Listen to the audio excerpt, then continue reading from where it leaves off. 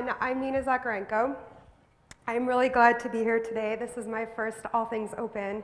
Even though I lost my voice, I'm excited about speaking to you today. I'm a longtime developer and Pythonista. In the past, I've written software at companies like Reddit, Meetup, HBO.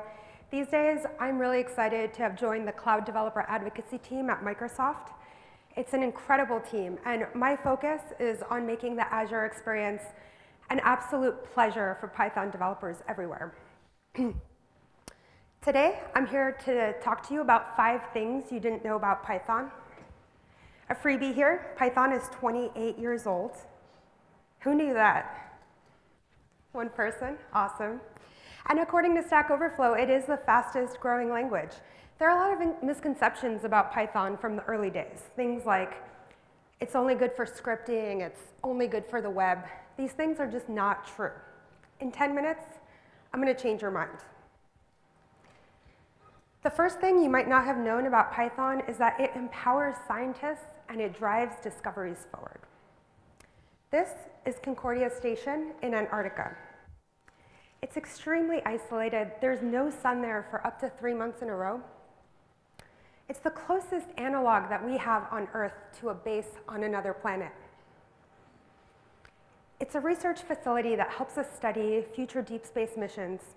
And Python is used heavily there. It's used for reading sensors, for processing data, for visualizations, for graphing, charts, and experiments, such as drilling into ice almost 2 miles underground in order to analyze air that was trapped there 1 million years ago. In a keynote given at EuroPython this summer, the scientists shared that they use Python all day long, and they use it for most of their programming tasks. This means that Python might help us go to space one day. Python is amazing for data science. It's used to process massive amounts of data. It's helped in breakthroughs all over the world, such as this particular one in gravitational wave astronomy. Python was used in a variety of ways for this breakthrough, from operating the detectors to analyzing massive amounts of data to pushing alerts to the astronomers and sharing results. There are incredible open source tools like Jupyter Notebooks, Pandas, NumPy, SciPy, PyTorch. They're all amazing tools for artificial intelligence and machine learning. They're all Python, and they're all open source. This year's Nobel Prize winner in economics, Paul Romer, he used Python for his work.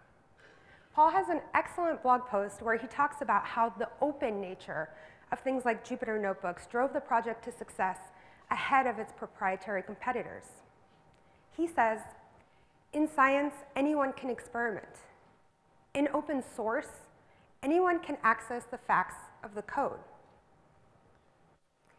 Python is also used to create incredible games and art. EVE Online is a massive multiplayer online game. It's set in space. The client and server code are written in a variant of Python called stackless Python that uses lightweight threads. During its peak of popularity, it had hundreds of thousands of players. One of EVE's creators said, Python enabled us to create EVE Online, a massive multiplayer game, in record time. The flexibilities of Python have enabled us to quickly improve the game experience based on player feedback. This is Super Potato Bro. It's a platformer. You're a baked potato, and you're fighting against an evil ladle who's trying to kidnap all your friends and turn them into soup. The whole thing is written in Python, 100% Python and Pygame, and you can buy it on Steam now for about $4. Processing is an open source language that's geared towards visual art. It allows you to write incredible animations in Java. But thanks to something called Jython, which is an implementation of Python that runs on the JVM, it's an open source project. And thanks to an open source project called processing.py, you can now write code for processing entirely in Python. Python also lets you automate your home, your connected home. Everything from your lights to your vacuum cleaner to your internet-connected rice cooker. Yes, that's actually a real thing that you can buy. With Home Assistant. Home Assistant is an open source automation library, It puts local control and privacy first. And we all know why privacy is important these days. It's written in Python. It's powered by a worldwide community of tinkerers and DIY enthusiasts. It has 18,000 stars on GitHub. It's perfect to run on a Raspberry Pi or on a local server. It has incredible dashboards and integrations. I highly recommend you check it out. Python can scale. As an interpreted language, it can be a little bit slower than others, but the advantages strongly outweigh the disadvantages. It's easy to write, it's easy to read, and development speed can sometimes really be more important than performance. Instagram hit 1 billion active users. That's billion with a B. It also features the largest deployment of the Django Web Framework, which is written entirely in Python. Dropbox, Python powers both the backend and the client.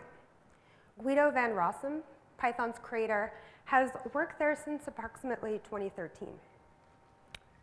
Dropbox engineers frequently write blog posts and give talks that highlight how they optimize Python for performance. Lately, they have been moving a handful of performance-critical services to other languages, but that doesn't mean that Python is going anywhere. I like this quote: "If Python didn't work at scale to begin with, there would be nothing to improve upon, because Dropbox wouldn't have lasted long enough to face this problem." Lots of companies use Python to different extents. They all have an incredible amount of users. They all tend to gravitate towards having red in their logo. Who knows? Quora had 200 monthly uniques last year. Netflix relies on Python to power its data analysis on the server side and a few other use cases. When Netflix surveyed their internal engineers, those engineers cited that they like Python because of its standard library, because of the active development community, because of the rich variety of third-party libraries. Those were the biggest advantages. Reddit was built on Python since 2005, and it has more than 500 million visitors every month. That makes it one of the top 5 visited websites in the US. Many people know that Python can run on a Raspberry Pi, but actually there's a whole ecosystem of interesting hardware platforms that run Python. That's because of MicroPython and CircuitPython.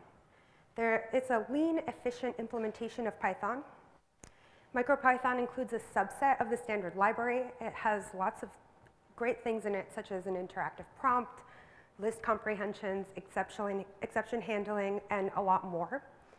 It's optimized to run on microcontrollers, and that means that it fits, and it runs with just 16 kilobytes of RAM.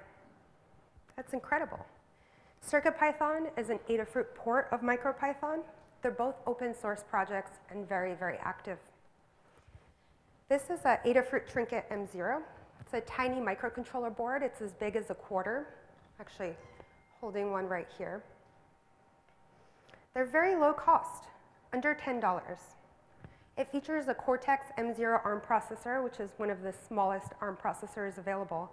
And this little thing ships with CircuitPython right out of the box. You can plug it in and edit a main.py file. Another Adafruit product I absolutely love is called the Hollow Wing. It's a spooky development kit with lots of extras. It's got a full color screen, a light sensor in it, a speaker, a little LiPoly battery charging, an accelerometer.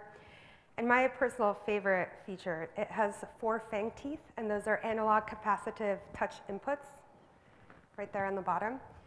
There are plenty of other hardware platforms that are focused on education that run MicroPython, such as the BBC Microbit, which was given to every 12 to 14-year-old in the UK in 2016. With Python, you can create incredible wearable projects. I made these earrings using an Adafruit Gemma M0 WS2812 LED rings and a tiny LiPoly battery. See if I can get them on. Can you guys see those? Yeah? My earrings run Python.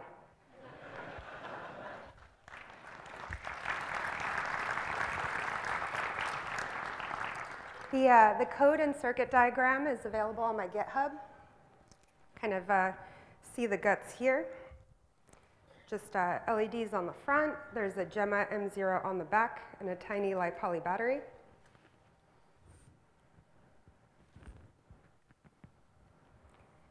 There's really no time like now to try Python.